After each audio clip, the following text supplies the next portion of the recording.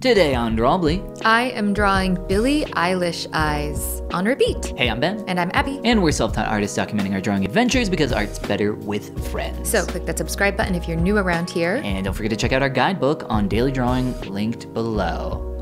Billie Eilish. Oh, don't even do it. Don't even do it. We've all heard it before. Billie's eyelash. Oh my gosh. Are you sure you're not a dad? Because you're really trending into the dad joke territory. Tell me about your Billie Eilish drawings. This Pinterest image on the left was from just a post on Pinterest called Those Ocean Eyes, named after her songs. And I thought, oh, it's so fun. It's so varied, but it's all Billie Eilish eyes, I believe. The middle one definitely is. When I saw these, I was like, is that by Billie Eilish? Like, I knew immediately. Isn't that funny how identifiable she is just from her eyes? I think most people are. That's true, but I don't know. I feel like there's more photography out there. I've not seen her very much, so maybe she is very, recognizable based on that. Yeah, we'll set up a test sometime of other celebrity eyes and see who we can identify just from their eyes. Tell me about your eyes, Abby. Well, I sketched them all first. You saw the first one I didn't sketch recording. That's just kind of a little pressures off sort of style of drawing where I'm like, fair. I'm just gonna draw, and that way if I don't feel this direction, I can just quit and go a different direction. But I was feeling it, so. These are looking really cool, I'm not gonna lie. Thank you. They were really fun to do. I've seen a big level up from you recently. I feel like we've both had a level up. It's that slow persistence is really starting to pay off. So those were the sketches. And I love the iterative process. I figured by doing those sketches, I was gonna learn, become more acquainted with the form and dimensions of these little pieces. Smart. So when I go to paint them, I feel like I already have some familiarity, and that'll make actually like trying this little paint So you didn't use easier. your sketches as any kind of guide? I think I did for the last one. I did use the sketches as more of a guide for a little bit. I think that just said your Apple Pencil had like 10% battery remaining. Did it? That's how I live my life. Living on the edge. Yeah. This is cool. I like it. Thank you. I very intentionally splashed in little pops of bright colors, just because I love that. When you see skin painted, it's so fun to see like little dollops of blue or green.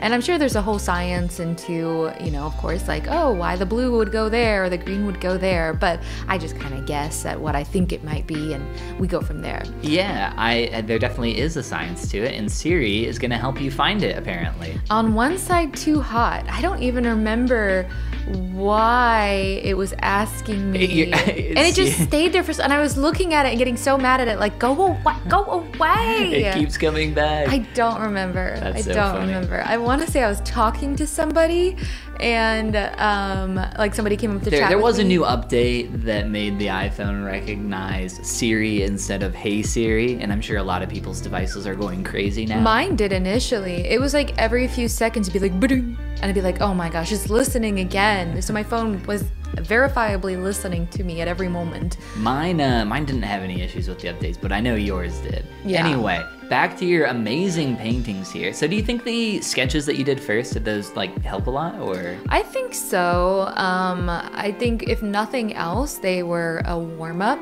And other than that, like, they just helped me kind of see problems before they arose. Sometimes like the proportion of the nose to the eyes is kind of hard to discern in these pieces. Not saying I actually got it on this one. This one I spent the longest time on. Probably because it was just, I don't know, the hardest to land with. And it even got to a point partway through where I was ready to just say, that's fine, and be done. Yeah. But I decided to push on. I think following that feeling is often the right decision, personally. Of saying it's time to be done? Yeah. Well, and I usually that typically do, means you're not enjoying working on it. but I did get back to a point again where I was enjoying. I think I even like took a break and stuff because I wasn't spending that long on these to begin with anyway.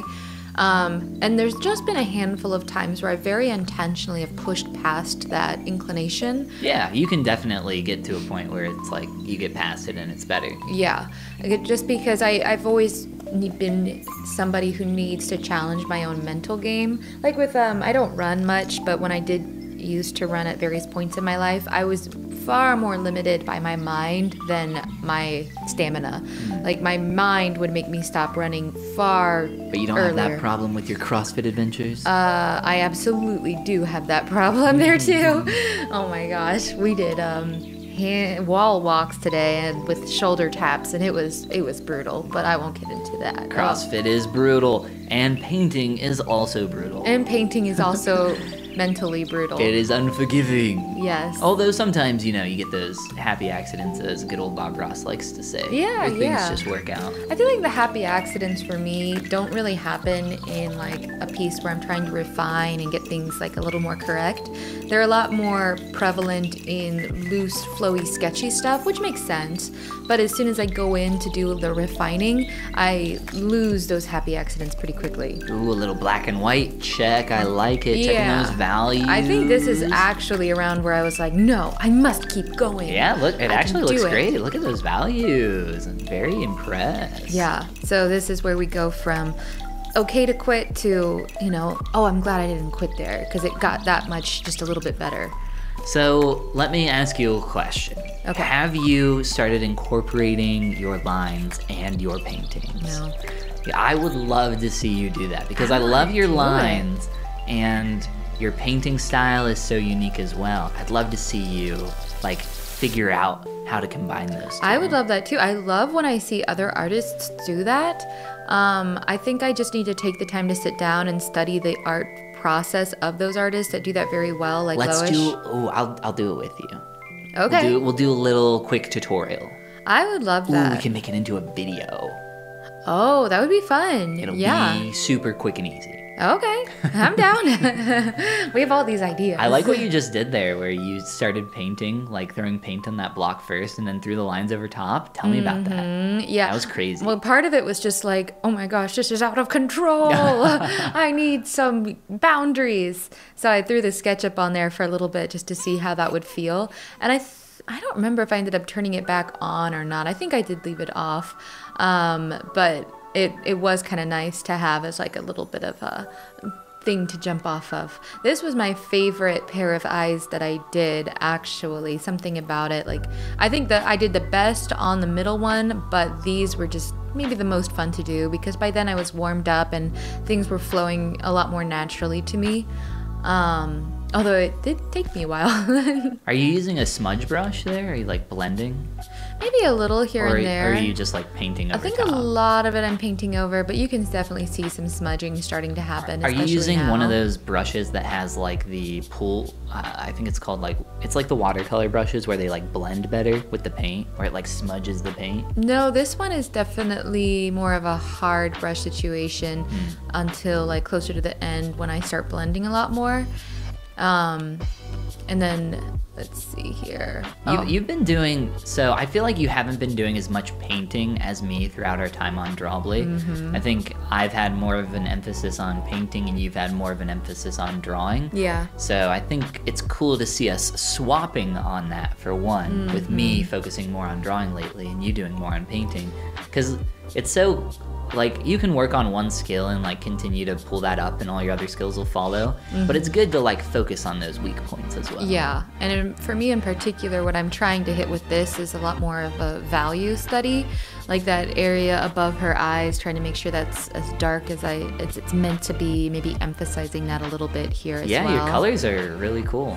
Yeah, I'm a fan of them. I like how the colors turned out on this one. I thought that was fun. I love getting to see there are so many aspects of art styles, with color choices being just one of those, where it's just if I painted this in your exact style with your hands, but with my color choices, they would be completely different. And that's just one aspect of your decision making, and it's so cool to see that. Yeah, no, it's so crazy, the number of different ways you can study a single image. You can study it by doing a form study, a gesture study, a value study. There's all these different ways that you can a study analyze an study. image. Yeah. Is that anything? Maybe. Study how to study? And if you want to study, click that like and subscribe button and check out our guidebook on how to easily draw every day at the link below. Share your artwork on Instagram with #Drawbli because drawing is better with friends. And this is the part where we say... Goodbye. Goomba.